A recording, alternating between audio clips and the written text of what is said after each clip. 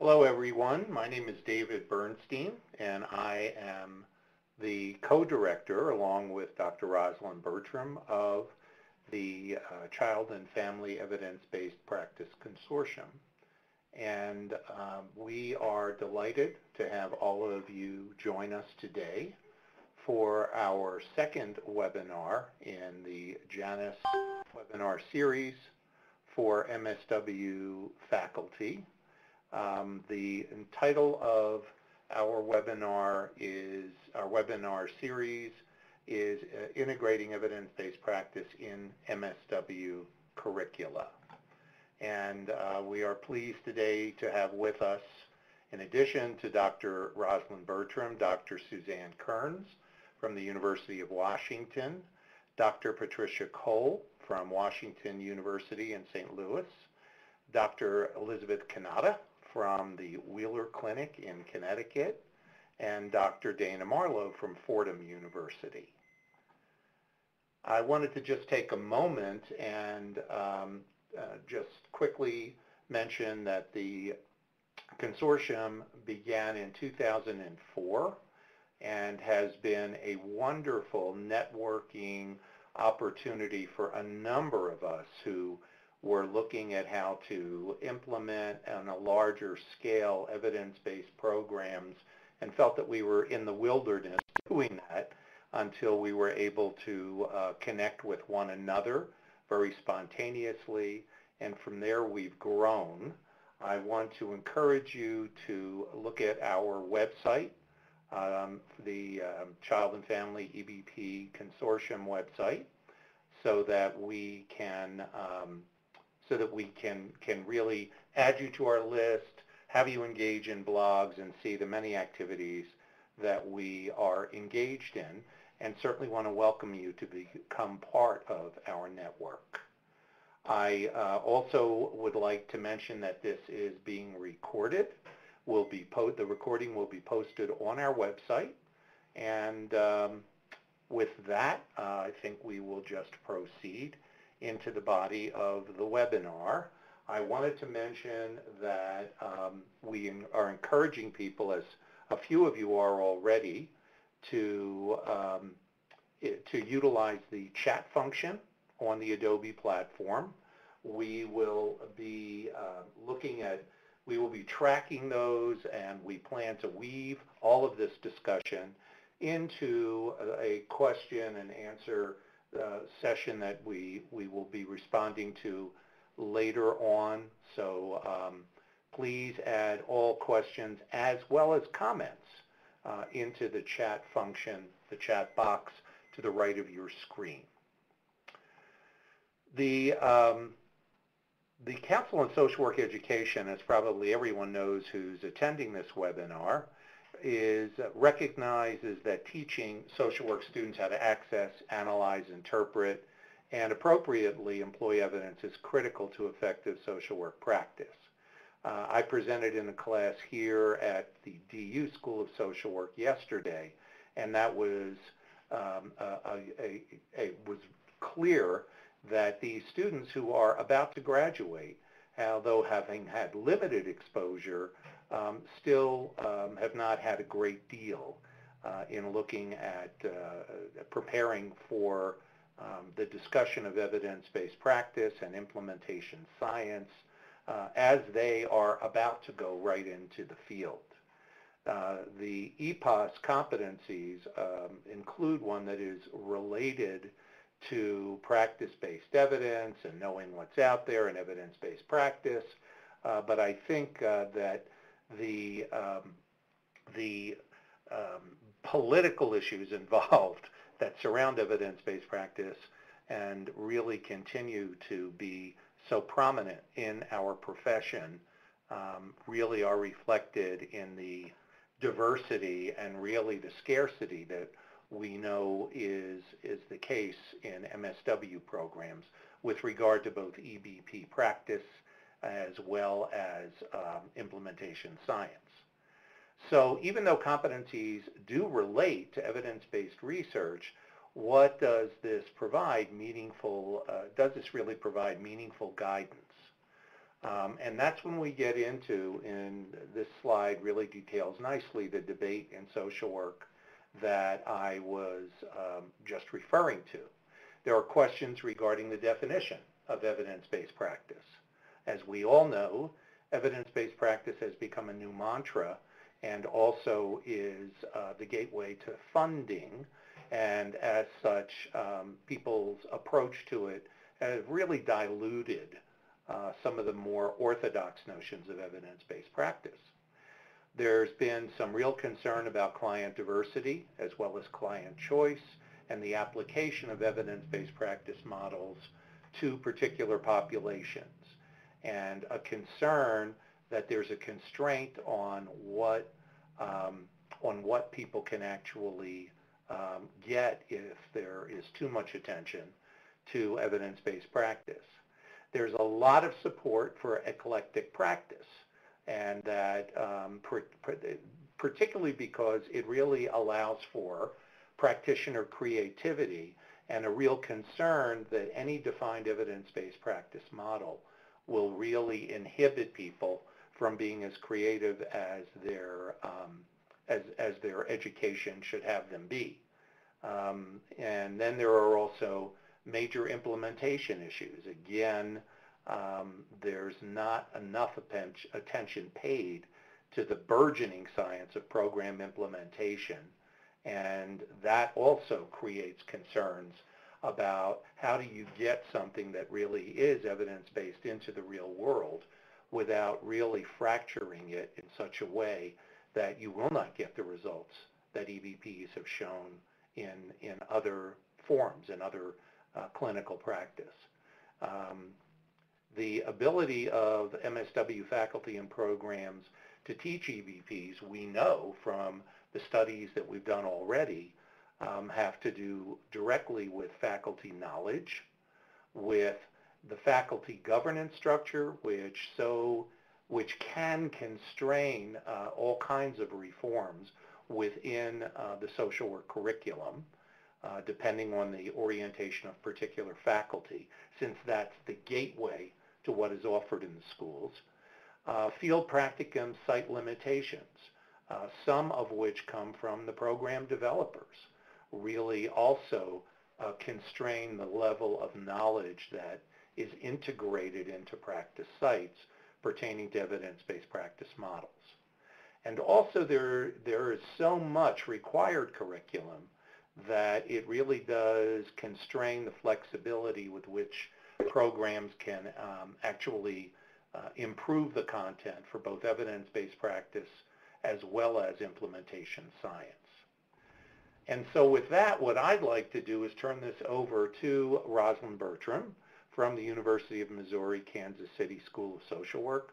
Rosalind has been really the prime mover of the consortium in many ways, and certainly with regard to this whole area of passion that many of us have to impact curriculum in the MSW programs throughout North America. So Rosalind, I hand this off to you. Thanks, David, and I'll just hold it for a little bit and do a quick handoff. Just to refer some of you who may not have been part of Webinar 1, we actually went into some of the findings from the study that you see on the current slide in Webinar 1 that speak directly to those major themes in social work in terms of evidence-based practice in MSW curricula. That webinar is available for your review on our website. Just want to highlight once again what we're trying to do with this Janus webinar series. We're really trying to create a bridge between developing evidence-based practice in the real-world social work settings, simultaneous with developing evidence-based practice and implementation science and frameworks within curricula, MSW curricula. And the goal of this series is to develop a network of faculty who share an interest, who are willing to share their struggles and their successes in trying to make that bridge happen. We think that there are research and publishing opportunities. In fact, as we put together this webinar, we actually think that there's an article simply in comparing and contrasting the 4 universities that are presenting how they've approached creating this bridge. So we want this to be an active webinar series, not passively hearing what others are doing, but actually becoming part of an effort to create change in MSW curricula. And I think with that, to save time, I'm going to hand it off to one of our university presenters, Trish Cole from the George Warren Brown School of Social Work, who's going to present how they've approached this very thoroughly, as a matter of fact, at Washington University in St. Louis. Trish? Okay, I'm here. Let me, here we go. So welcome this afternoon, and I'm going to talk about our model, which we have created an acronym for the 5-step process. We call it the FLAIR model, and it is guided by well-respected leaders in social work as well as adapted from evidence-based medicine. And I'll talk a little bit about the adaptation in a little bit. Our model is based on the idea that evidence-based practitioners must integrate the best available research evidence with their professional expertise, their client's values, as well as the social context in making both practice and policy decisions, and that it is ultimately about maximizing the likelihood that clients will both receive and benefit from the most effective interventions, programs, and policies. So FLAIR stands for formulate an empirically answerable question, locate the best available evidence, assess the best available evidence, integrate the best available evidence with professional judgment, persons involved, as well as social context, and then review and the process and outcomes. So how we teach this, it's actually integrated into our curriculum, and recognizing that advanced standing students don't take most foundation course or many of the foundation courses, we actually have a required 3-credit-hour course around our evidence-based practice model that advanced standing students all have to take. Non-advanced standing students get the information integrated across their foundation courses. And to Joanne's point, I think one of the key pieces for us, most of our students, some, but most of our students aren't here to become researchers, but we do want them to leave as consumers of research. They need to understand how to critically assess it and how to use that to inform their practice, and that's really how our curriculum is shaped and focused on. So in the research methods course, that covers the types of empirically answerable questions out there, background questions, effectiveness questions.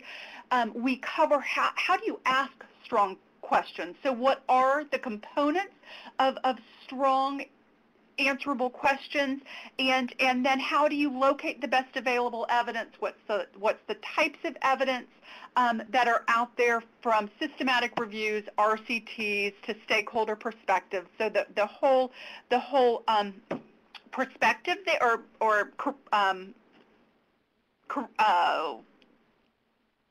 I'm drawing a blank on the word, across the whole. Never mind, you get it, the multiple layers of evidence. Anyway, as well as then how to assess the evidence, how do you evaluate it, and then how do you review the process as well as the outcomes. And then this evaluation component is of course reinforced in the evaluation course that all students are required to take in their concentration year.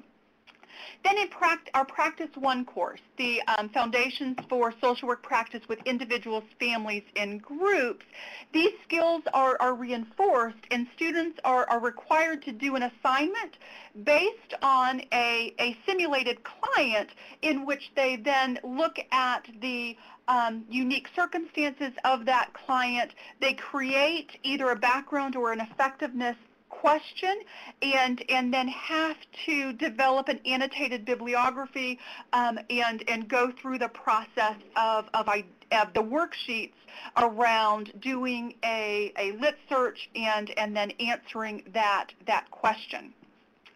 In practice 2, which they take in their second semester, we really structure that as a capstone course that builds on everything that they've learned in their first semester, and students are actually then partnered with community agencies to do a group project in which they apply the FLAIR model, in which they are they basically conduct a needs assessment, interview, talk to key stakeholders, allow the question to emerge from the stakeholders, and then go through the process of using evidence-based, using the evidence and as well as the local and client context. So part of the needs assessment is really understanding the community, understanding the organization, and understanding the client served. And then they actually have to go back at the end of that semester. We bring all of the organizations that are part of the group process back. We have a and students are required to present and present what they have in fact found. In addition, they are also required in the foundation year, in their integrated seminar, to do an individual evidence-based practice assignment that is done in conjunction with their foundation practicum. And this assignment is really the first opportunity for students to apply that model individually, outside of the classroom, in a real-world setting where real challenges and sometimes barriers exist. The other real benefit that we see is it also exposes our field instructors to our evidence-based practice model and the process, and we believe that field instructors, as well as their colleagues within the agency, are shifting in their understanding of the process, as well as understanding the usefulness that it has to their agency as they go through the process of applying the process to a question specific within that agency. And okay, move to the next one. So then we have, I just want to come back to the evidence-based medicine model. And so where our slight modification comes in is the evidence-based model uses the same top two circles, but client factors is used as a single circle in the evidence-based medicine model. And we believe that circle 4, that fourth circle around social context, was really necessary in order to preserve our focus on the social environment. The other piece that is really important is this visual makes it look like each circle gets 25% of the attention when making practice decisions, but we absolutely know that that's not true. Circles expand or contract with each given circumstance and in each client's situation. So sometimes we have a lot of evidence, and so that evidence is larger. Sometimes we have very little evidence to guide us, and then that circle is smaller, and we rely on circles, particularly judgment and experience, to make decisions that are in our client's best interests. And so that's why that step 4 in our model, that integration of best available evidence with professional judgment, the persons involved in social context, is really seen as critical in our model, because it depends on the setting in which they're working. In a hospital setting, a social worker, they may be good at using best available evidence and actually in some cases through medical trials creating evidence, but we know that many social workers are in settings that level of evidence is not at that level. So it's the social worker's role then to translate that evidence, what is available, into something that makes sense to clients and their families. And we believe this process actually helps social workers to do that. Okay, so we also differentiate sort of the evidence-based process model, which can be used with both practice and policy, and we do use this with policy questions as well. I think sometimes that policy piece gets lost, but it's really important that we're also using evidence to inform policy as well as practice. So we do highlight that, but we differentiate then sort of, I talk about it sort of as we have the process and the noun, so the verb and the noun, and in that process is what I just talked about.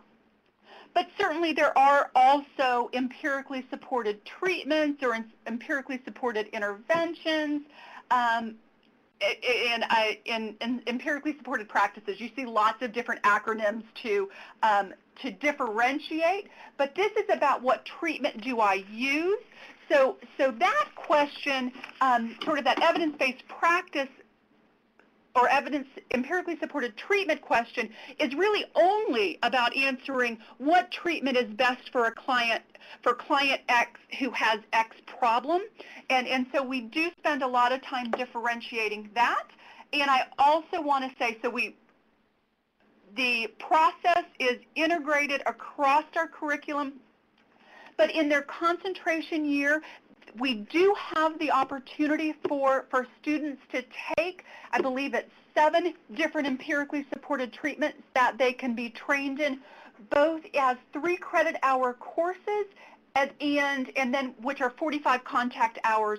And we also have some, for instance, motivational interviewing, cognitive processing therapy that are 1 credit hour skills labs. So we have both, and I believe though it is there are many challenges, particularly around the process. I believe balancing both the process and the treatments in terms of evidence-based practice is important, and I love that we're able to do that. Some of the 7. So we have motivational interviewing, we have trauma-focused cognitive behavioral treatment, cognitive processing therapy, applied behavioral therapy, DBT. There's 2 more, and I'm drawing a blank on those. I apologize for that. And now I want to go ahead and turn it over to Sue. Great, thank you. And actually, Trish, before we transition totally, there are a couple of questions in the chat box. I was wondering if you wanted to address both the one from Rosalind that was wondering if there's a BSW program feeding into your program, and from Joanne asking about exposure to implementation science. Okay, fantastic. And I was having a hard time reading the question, so I gave up on that as I was focused. We actually don't have a BSW program. And I'm trying to think. We have only a small number of our students. I think in our graduating class this year, we have about 10% of our graduating students are advanced standing, but we don't have a BSW program here. And then in terms of implementation science, I am really, really excited that this year Enola Proctor has piloted a course around implementation practice, which has gotten very, very favorable feedback. So Enola's scholarship is around implementation science, and we've had many conversations that social workers are really on the front end of bringing evidence-based practices and bringing the evidence-based treatments, and then bringing the evidence-based practice model into organizational settings. And so her course is in fact focusing specifically on how do we do that? How do we then take into account how do we think about organizational capacity, the setting, the policies, how that all impacts implementation? How do we make decisions on which implementation strategy we should in fact be using, what fits best within the organization? So I'm really excited that we have that and we'll continue that in future semesters as well.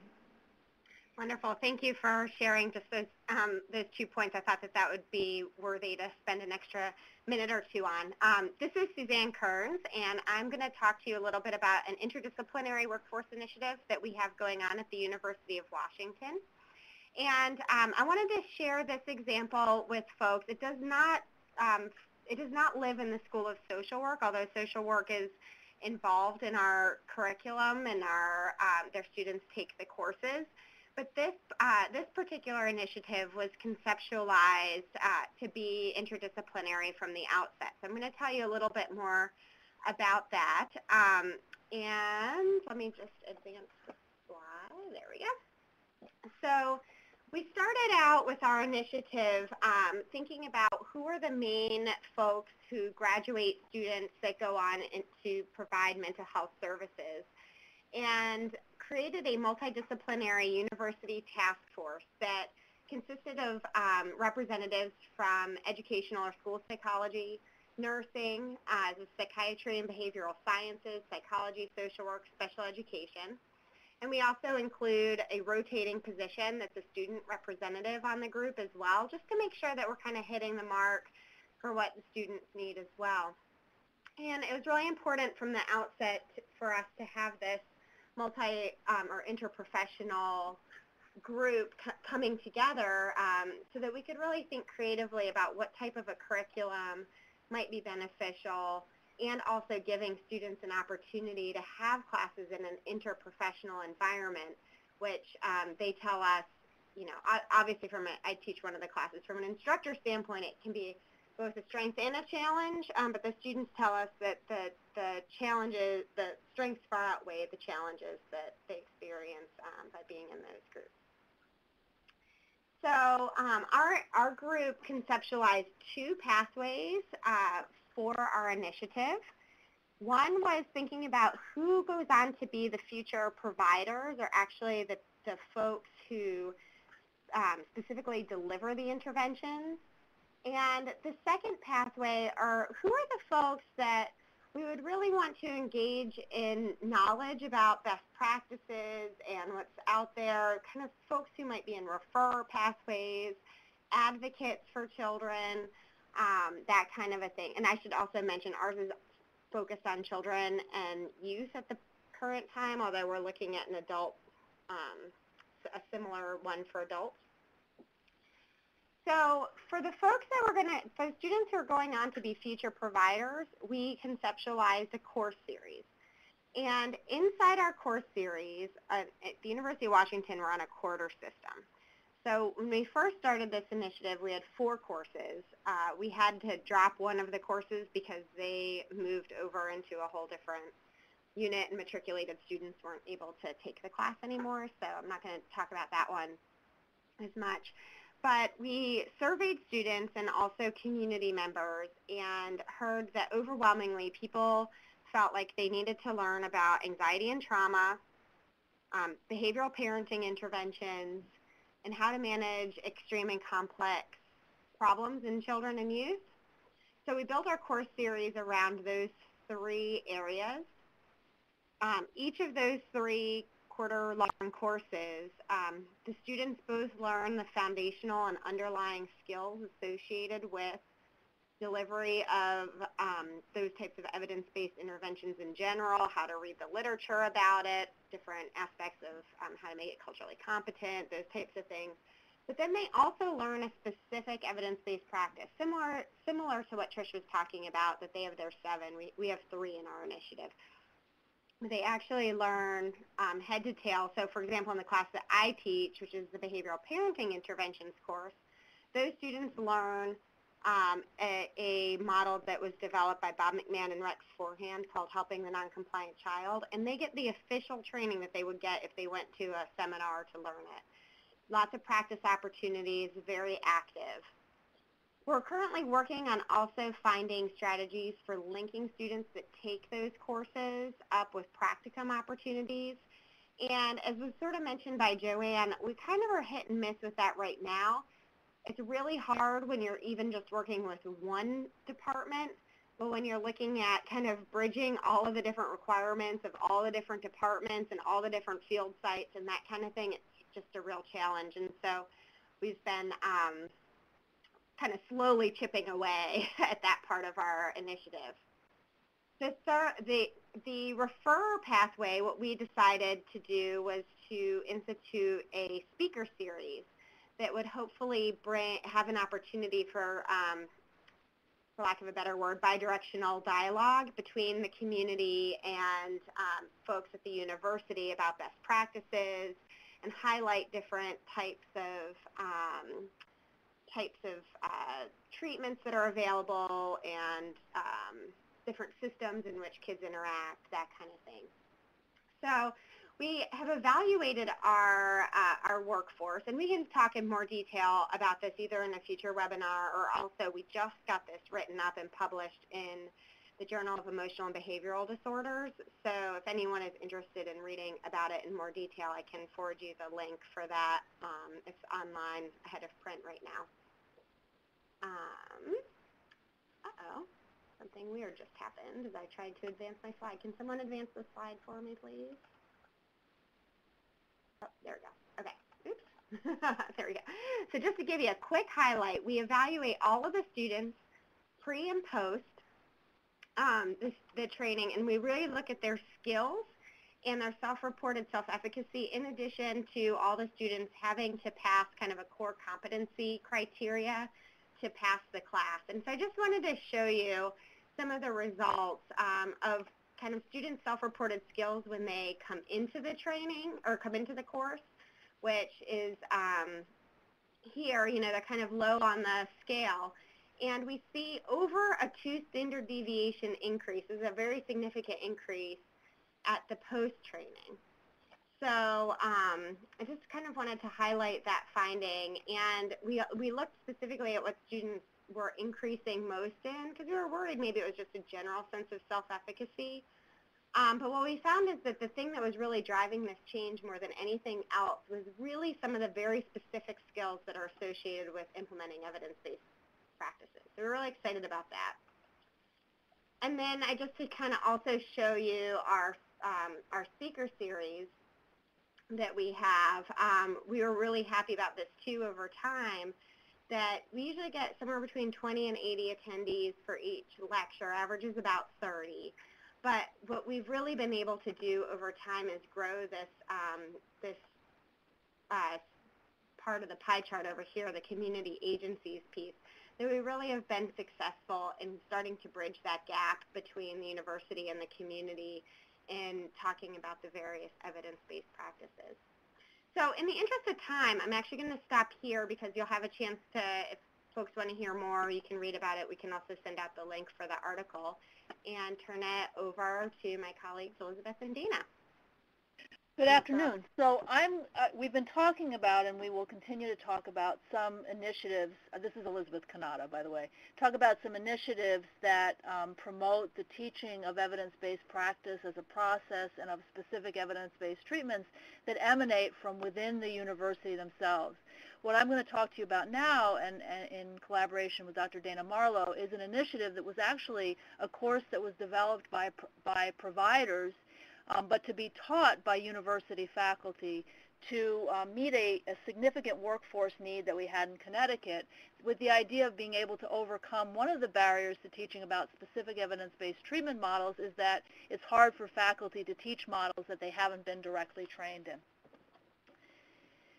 So the need that developed in Connecticut was that about 15 years ago we made a significant investment in the state in the implementation of specific evidence-based treatment models to keep kids in the community, models like multisystemic therapy, multidimensional family therapy, functional family therapy, models that are designed to keep kids in the community, in their homes, rather than inpatient hospitalization, residential placement.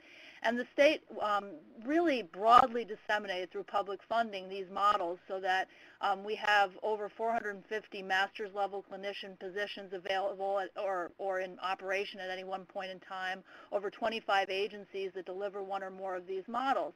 And despite the fact that we have many graduate training programs that feed our small state in terms of workforce, the reality was that providers were continuously lamenting that we couldn't hire people into these positions who had any clue about what they were getting into.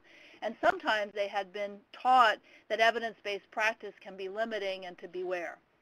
So the opportunity arose to develop a curriculum through some funding that the state obtained, federal funding through the Mental Health Transformation State Incentive Grant Program. And this was an opportunity, the grants developed the infrastructure for behavioral health service delivery. And so we had some funding to develop a curriculum that could be then taught to faculty of graduate training programs feeding the Connecticut workforce in the specific models that are of such concern to us.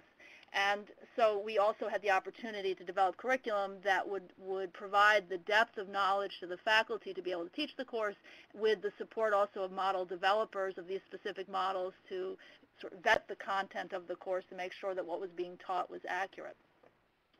So the curriculum design provides an overview of the specific, there are 9 models that are included in the course, and the idea is not to train graduate students in any one specific model in terms of a level of certification, but really to provide an exposure to the models and to some of the core competencies of these in-home family treatment models, and to provide an opportunity to practice some of the skills that are used, the tools that are used within the curriculum. We also bring in guest presenters of the specific models that talk about what it's like doing the work, and we bring in families to talk about their experience receiving the services. The curriculum, the course is fully developed in terms of all of the content I'll talk to you about in a moment, but then there's a faculty fellowship so that the faculty can feel comfortable utilizing the tools and have depth to their understanding of the models that then allows them to teach the course. In the beginning, we also had funding that would support launching the course in any graduate school where it might be difficult to add an elective temporarily onto the books, but that really wasn't needed in most places.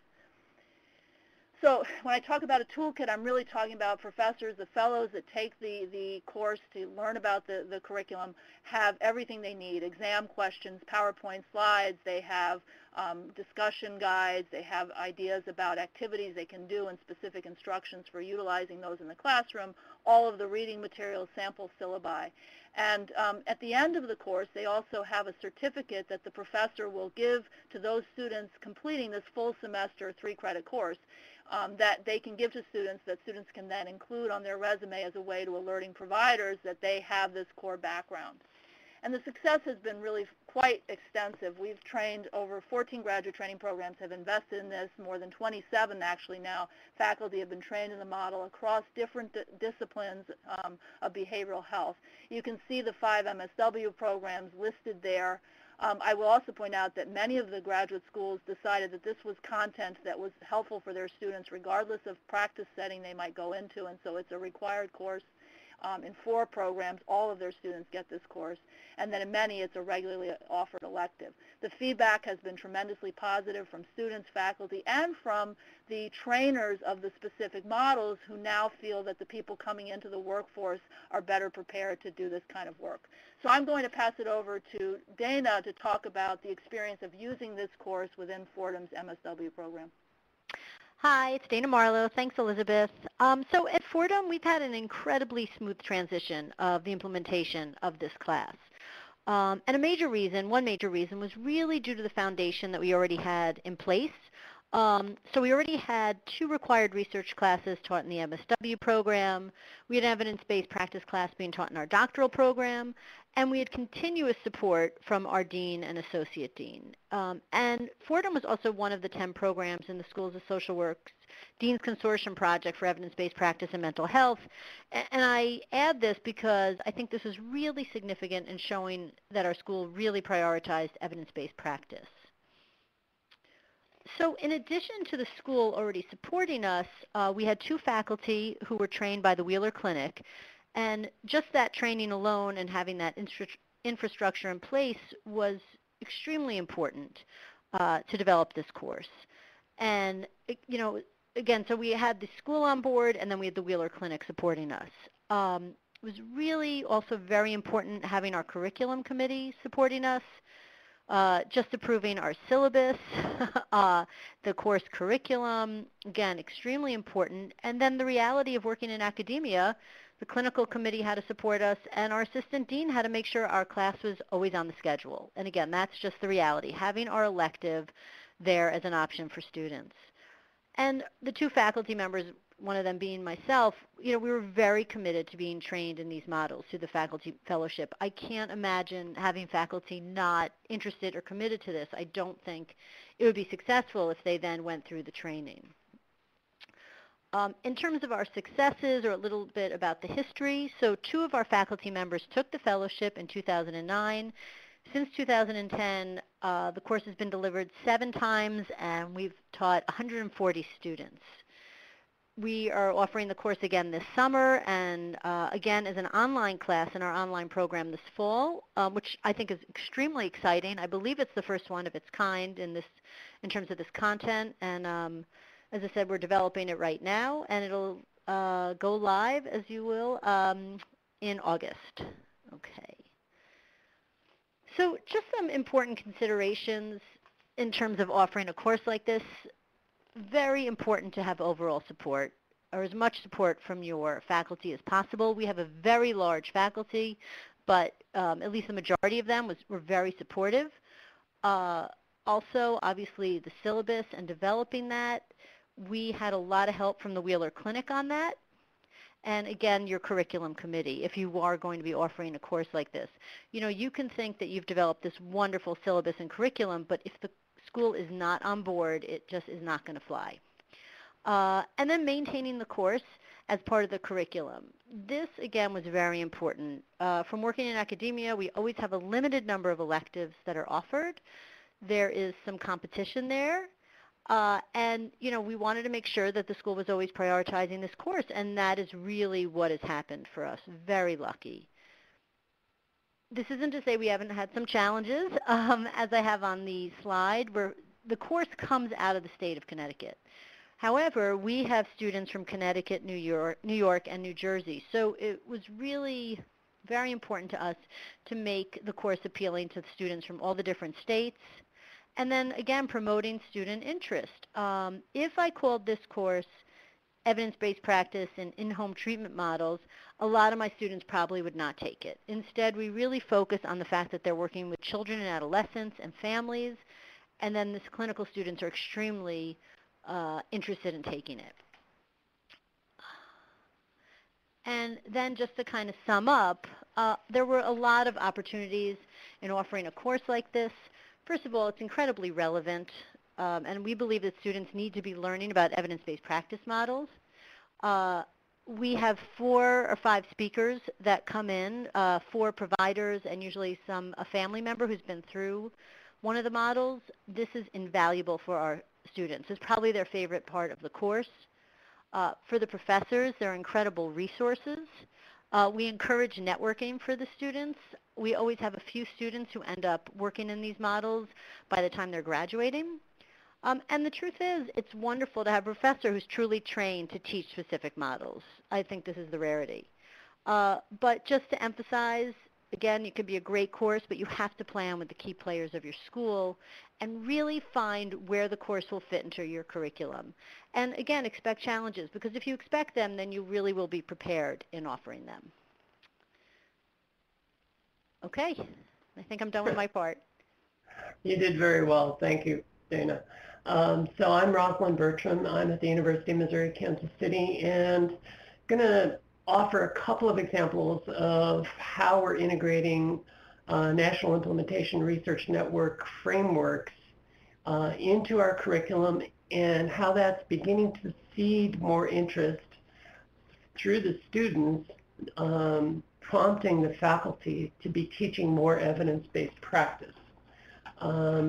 We think that the frameworks themselves can be a bridge between field curricula and academic curricula, and are very much attempting to do that with our National Child Welfare Workforce Initiative University Partnership Grant, which I'll also speak about. So very quickly, this may be something that everyone knows, but this is what our students learn. We've redesigned our program evaluation course so that it's really an implementation and evaluation course. And they learn to think through NIRN frameworks. Their very first paper is based upon their field site, They have a and you'll see a slide on this that will present more detail, but their very first paper, they take a look at to what extent is the model well defined at their field site using these intervention component elements.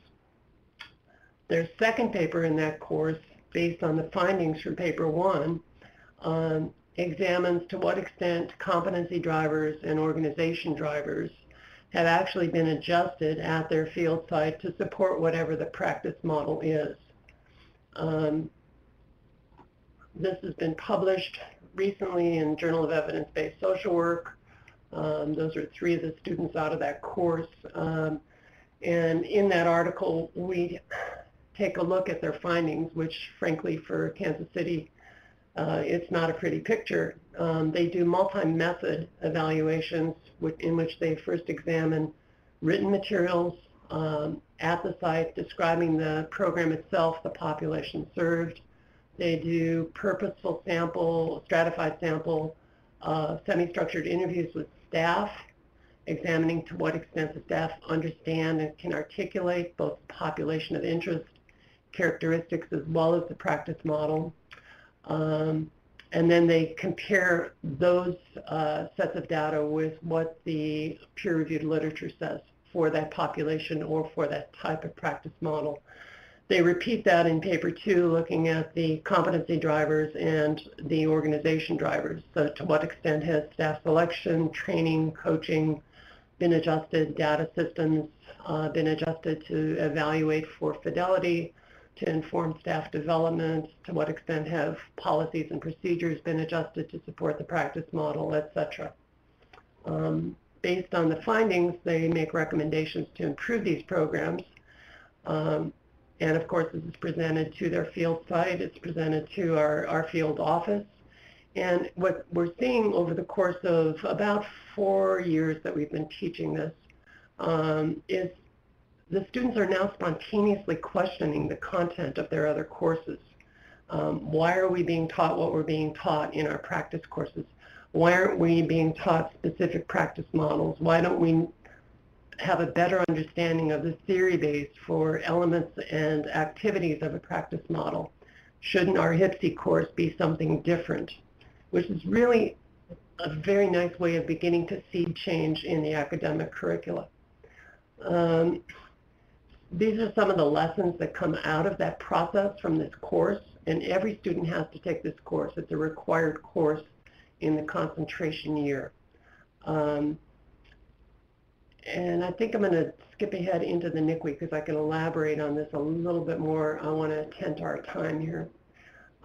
We've taken these lessons over the last 4 years and built elements of use of implementation science and frameworks and some of these activities out of this course into our NICWE grant. We're one of 11 original grantees in the latest 5-year round of funding, trying to transform academic curricula at the same time that we're transforming child welfare itself in Missouri. Here's how we actually build some of this into the grant itself. Without going into great detail on who we're looking for someone besides traditional child welfare experienced students. We want more like Teach for America model of granting these traineeships, which is full tuition and intensive cohort experience, and we give them postgraduate employment in the child welfare field. But this is one of the key changes that I want to highlight. We changed field experience. They do field rotations, much like medical school. They rotate through both public and private child welfare service models. They have field learning plans that actively focus through implementation science and frameworks. We divide up their 8-week field rotations on a 3-week, 2-week, 3-week basis, in which the first 3 weeks they're doing essentially what those students do in that program implementation evaluation course, looking at the printed material, what's the practice model, who's the population, observing staff, whether or not they're actually doing that, and then, and this is key, going to the literature, selecting appropriate literature on the population or the practice model, and feeding it into the field instruction for discussion. So we're actually thinking in child welfare about evidence-based practice by doing this. They report back on this process through a weekly field portfolio where we can track what is actually being shared with instructors. We can track the actual learning of the trainees. And implicitly, this weekly field portfolio, which is sent to the field instructor, myself as the principal investigator, and to their field seminar coordinator, we're actually implicitly seeding data-informed staff development into child welfare. Because every week, based on what the students say they're learning or what their questions are, the instructor has to adjust the development of that trainee for the next week in the next week's learning activities. For the sake of time, I'm going to move ahead a bit. This is reinforced in my work with the field instructors every 5 weeks, where we actually review their use of the field portfolios. We review the introduction and use of the peer-reviewed literature from the trainees to the instructors. We have built-in feedback loops of evaluation with the instructors and with the trainees at the end of each semester. This guides adjustments to the implementation of the grant semester by semester and year by year. It's really a rather unique process. That program implementation and evaluation course is in the 2nd year of the traineeship.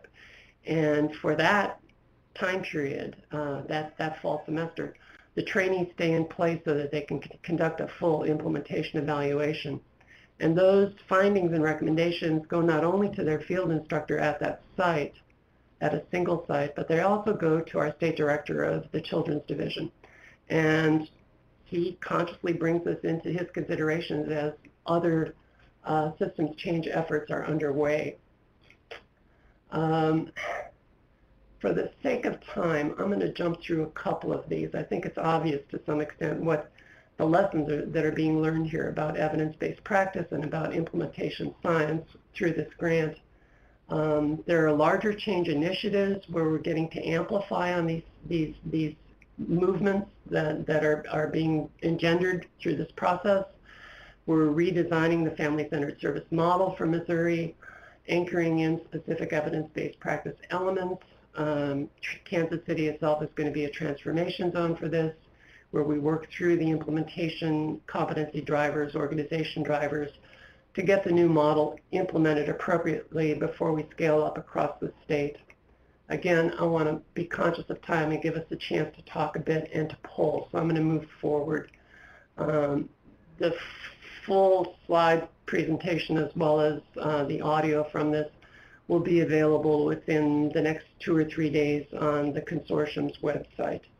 And I think I'd like to move us into some discussion. I have not been able to track comments while I've been presenting.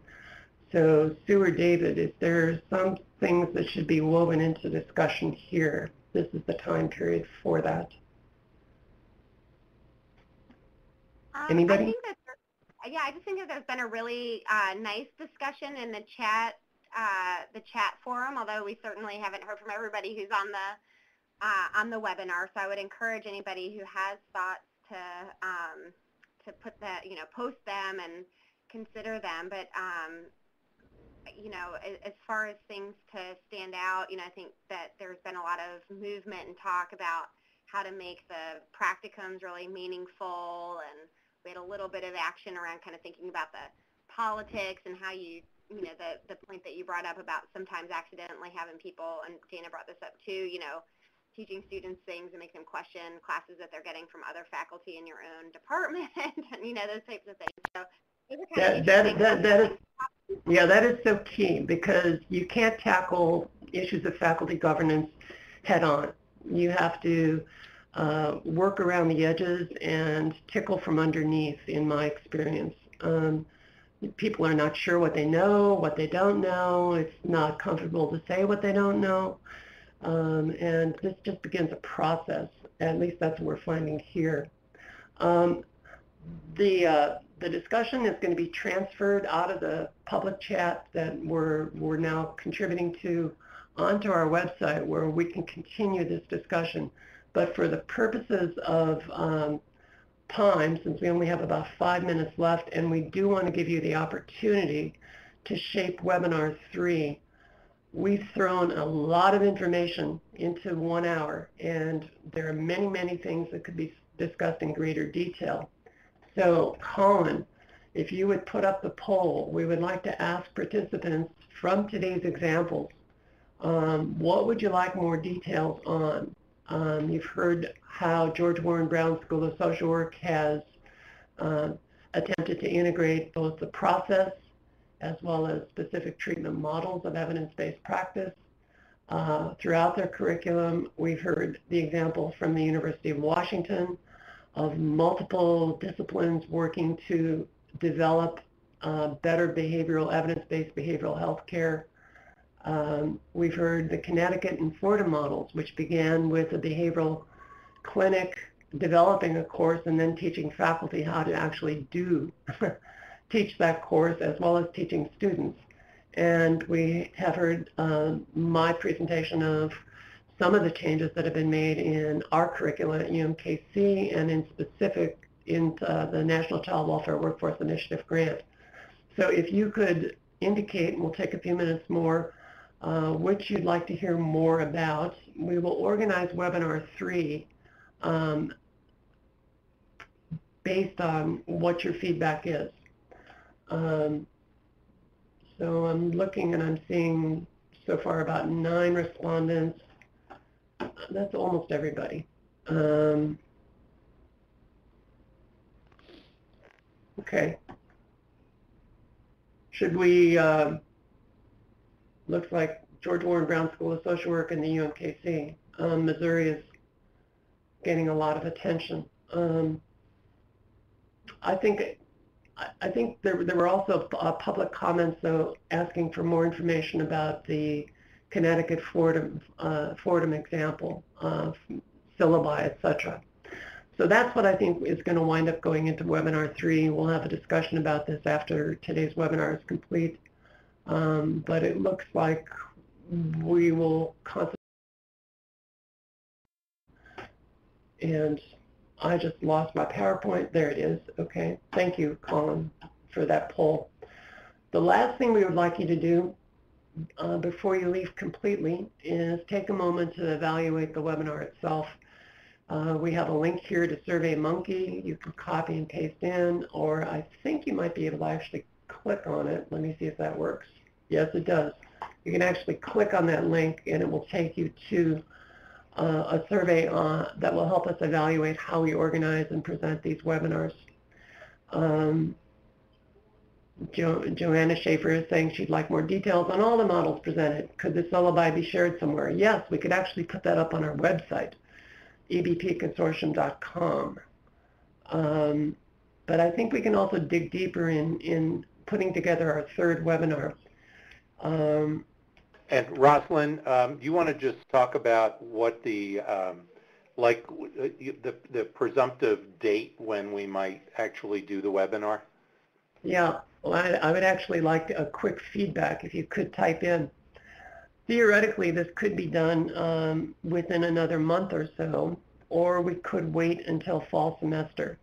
I'm thinking probably based on the interest that was shown, you might like to have it sooner rather than later.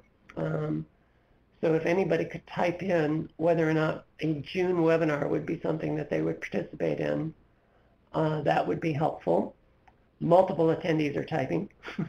So I think the main thing is we want to be sure that we've got sufficient interest for something to be presented at the end of spring semester, at the beginning of June or mid-June time period. Right, and that's my concern, as you know, is what happens on campuses over at the end of the semesters or quarters and the summer months. But we'll see what people say. I just want to say, because I know we've got to close, first of all, I want to thank the University of Maryland School of Social Work because they provided the platform, and Colin for his wonderful assistance throughout. And I also want to encourage people to go to the EBP Consortium website to access a lot of the materials that Rosalind has mentioned and that we're very excited about. We encourage you to become a part of our network and that way not be left out of anything that is produced and offered. And I think that there's been so much rich discussion today, and as one of the presenters indicated in their chat, it's amazing how well all of this fits together from different parts of the country and different approaches. And it's really marvelous to know about this, and it's really important to get this word out. So those of you who did attend today, if you could really become preachers of the gospel, so to speak, and get this out to folks and let them know how they can access the audio track as well as the slides from the website. That would be great because we really need to get the word out. The how-to aspect of this is just wonderful. So thank you, all of the presenters, for what you provided today, and we look forward to connecting with all of you again. Thank you, and have a great afternoon.